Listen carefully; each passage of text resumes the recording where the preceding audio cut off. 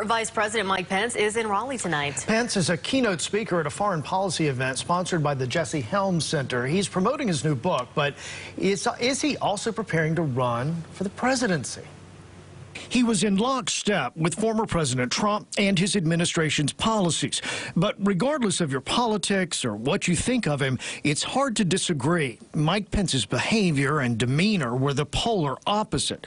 You want a strong and principled leader and measured, and that's the way he's wired. And I think, everybody's a little different on how they handle certain issues and how they handle leadership. So his leadership style is, I think, really rooted in his faith, and humility is a big part of that.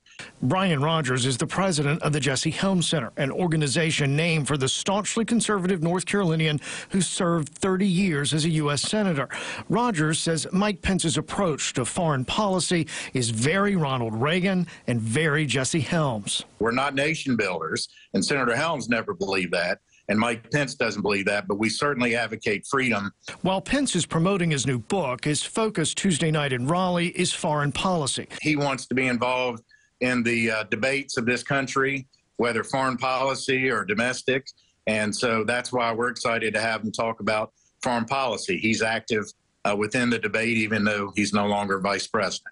The former vice president has been outspoken and critical of his former boss's handling of January 6th. And although he has not announced his candidacy for president, he's ramped up his public appearances, including in North Carolina. He takes his faith very seriously, takes his duty to the United States when he was vice president and before that governor and congressman very seriously, and the Constitution matters.